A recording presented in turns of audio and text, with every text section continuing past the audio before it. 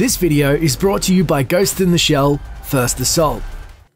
Hey everyone, Dash here, and we're going to take a magical journey to a special place, but you must remember to be at least level 30 to play the Nuka-World DLC, and this is the most difficult DLC by far. Are you finished wasting my time, you filthy low-life scabber? So you better come prepared. After you hear the radio call, head to the far west side of the map near Sunshine Tidings Co-op. This was my initial base camp for my Nuka-World expedition in survival mode. Leave the edge of the map and fight off the other raiders and scavengers who also followed the radio message. Nuka-World is broken into different areas. Nuka Town, that's where you start, and you have the heads of each gang living there, and the market is in the center. You'll get quests for each of the gangs, and it is up to you to decide which gang to help and which to end. There's also a mission from the slaves of Nuka Town to overthrow the evil oppressors, the raiders. Now that's only if you're feeling nice though. We do all the work, then the gangs reap the rewards. Pretty sweet setup, at least for you. Eventually, you'll find the power plant and restore power to the park, but at first, you must clear out the 5 main areas of the park. The Galactic Zone houses the Vault-Tec and Roboco exhibits, as well as the Starlight Interstellar Theatre, the Nuka Galaxy and Starport Nuka areas. Dry Rock Gulch is Western themed and houses Doc Phosphate Salon, Dry Gulch Theatre, Mad Mulligan's Minecart Coaster, but do avoid the employee area and beware of the bloodworms. The Safari Adventure area has Cappy's Treehouse as well as Reptile and Primate House. Ghoulified gorillas and gator claw lurk in this part of the park. The Kitty Kingdom is the house to the Ferris Wheel, Funhouse, King Cola's Castle, and a bunch of ghouls, led by non-feral ghoul Oswald the Magician.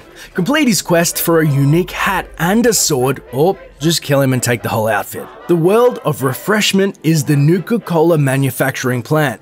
Long-term exposure to the process has created Nuka Lurks, led by their deadly queen. Outside the park proper, you'll find Barberton Estate, the Morton Residence, a Red Rocket, and the Overpass. There is also a camp of religious zealots called Hubologists who can align your Zeta rays. The Grantchester Mystery Mansion guides you room to room, telling the story of a young girl possessed by evil. There is even an old shovel museum overrun with super mutants, a shovel museum. You begin your journey at the Gauntlet, a place where different raiders have come together to construct something that will most likely kill you. If you don't have sneak 2 or 3, you'll need to keep your eyes peeled for traps, and they're everywhere.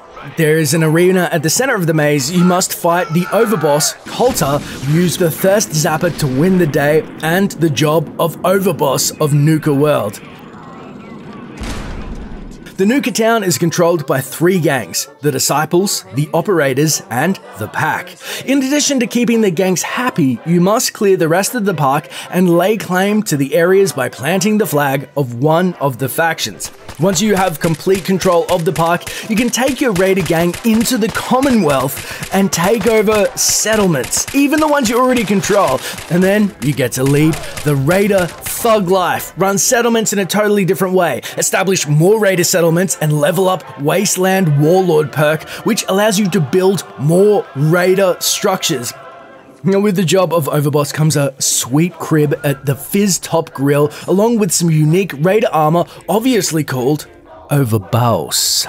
The torso has a legendary effect of causing electrical damage to nearby enemies. Your helper in the Overboss fight is your new companion, Porter Gage. Gain max affinity with him by doing what raiders like most, killing and stealing. He doesn't mind you using jet or most drugs, but hates when you use mentats. Once you have maxed out his affinity, you've received the perk Lessons in Blood, which increases XP from kills 5% and a whopping plus 10 damage resistance. Each of the different gangs have a faction perk for raising your standing in the gang, and you can't get all 3, but you can have 2 at the same time.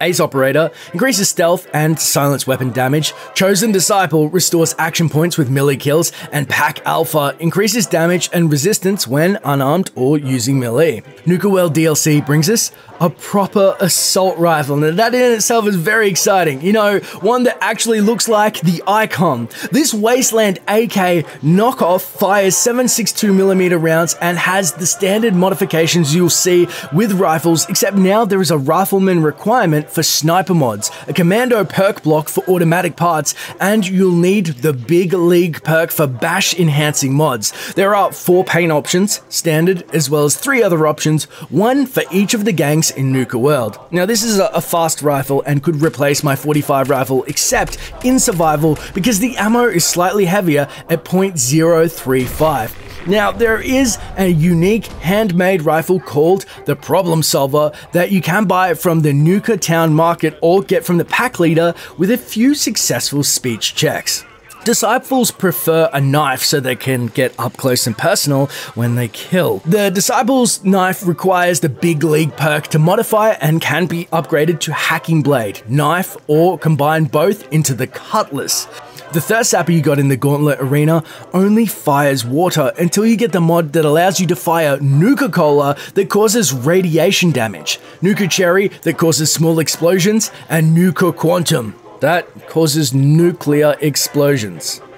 The paddle ball is a funny little weapon you can upgrade with electricity and spikes, then eventually weaponize Nuka-Cola itself. There are 5 new magazines to find called Scav. They increase speech success 25% to combat knife and switch blade damage, plus 10% hand-to-hand weapon damage, increase 5% explosives damage, and boost strength and endurance the less caps you have. There is a new drug Smooth Operator, which gives plus 3 to charisma and 10% better bartering. There are 2 new unique power armors, and no, there aren't paint jobs like the knockoff Vim Cola, but unique pieces that cannot be painted.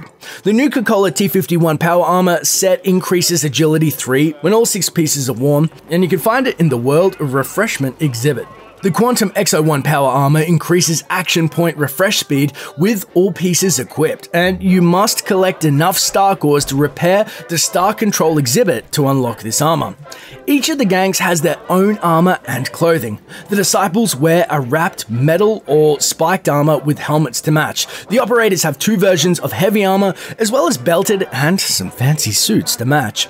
The Pack, well, they're crazy. From insane hats to furry pants, they have 3 types of armor: regular, bone, or stuffed animal reinforced. You can get regular spacesuit as well as the Nuka Girl rocket suit that grants ability to breathe underwater and adds +1 to charisma. Find this on the mannequin in Nuka Galaxy. There are 2 cowboy outfits, one in cattle print and the other in a stylish orange. The Magician's Tuxedo reduces damage from humans as well as adding 1 to charisma and endurance. This goes perfect with Oswald's top hat, which, milady, increases movement speed whilst adding 1 to perception and charisma. There are Nuka-World t-shirts and souvenir outfits. You can get the Cappy glasses from an old friend from the Capital Waste. Sierra Petrovita runs her own Nuka-Cola museum. Now find her in Nuka Town and convince her to let you help locate all the Cappy images throughout the park. Find them all and you'll meet the creator of Nuka-Cola, John Caleb Bradburton. I've spent years collecting all the Nuka-Cola merchandise I could find. There are new modifications for your robots found in the park, and you can add Galactron Spacehead, Nukatron Torso, and Space Sentry Legs. The arm weapon can be fitted for weaponized versions of Nuka-Cola, and there are new Nuka-Cola flavors to be enjoyed. Other than Cherry and Quantum, there's also Quartz, Victory, Wild, and Dark. They have fun new effects. You can use a Nuka mixer station, and that allows you to combine Nuka-Colas into new recipes with great effects and 0 rads. Collect all 14 additional recipes scattered throughout the park. There are 4 achievements for completing the story missions: Taken for a Ride, the Grand Tour, Home Sweet Home, and Power Play. Rating for a living is awarded for completing 12 rated quests. Librarian is given for collecting all 5 Scav magazines. The Beverger is received if you create 20 different flavors of Nuka-Cola. Hostile Takeover is had for establishing 8 raided camps in the Commonwealth. All Sugared Up is achieved when you defeat 40 Nuka-World creatures whilst under the effects of Nuka Mix flavor.